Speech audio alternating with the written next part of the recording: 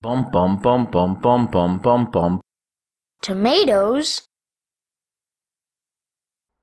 Hello, welcome to video 4. What is the get timer remaining node?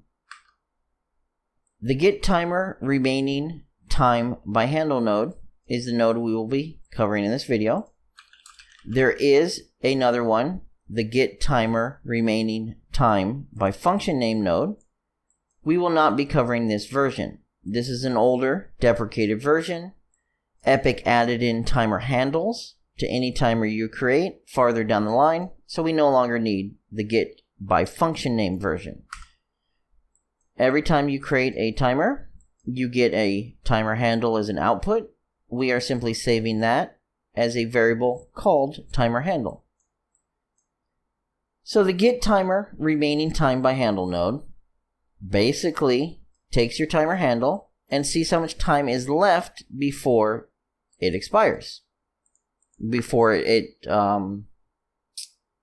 triggers, basically. So let's go and run this, and we're going to go and do something. And what the do something does is every second it counts up. When I hit stop, it's going to pause, and it's going to give me a number. And if I hit stop again, it's going to unpause, and it's going to give me the same number. Now this number is, again, how much time is remaining before the timer basically fires. Not how much time has elapsed, but how much time has elapsed. So if I was to pause this right after it flips, we should get a large number. Like that. We have 0.86 100ths. We have almost 90% of our timer left. And of course, the timer doesn't continue when we're pausing, so when I unpause this, we get the same value. That's how much time we have left. And actually, if I double click this, we're going to see it go down slow. We'll see it change slightly. So we'll unpause, then pause again. You now see we have 0.6. Try it again. 0.4, 0.2, almost less than a tenth left. And if I unpause this, we're going to see it immediately change, because we had 1/10 of a second left.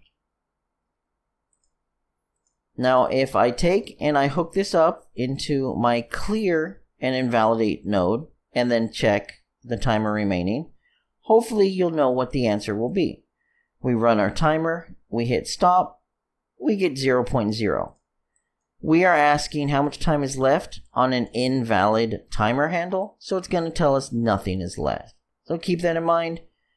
Invalid timers aren't going to error out. They're simply going to tell you there's no time left. That is going to wrap up our get timer remaining time by handle node.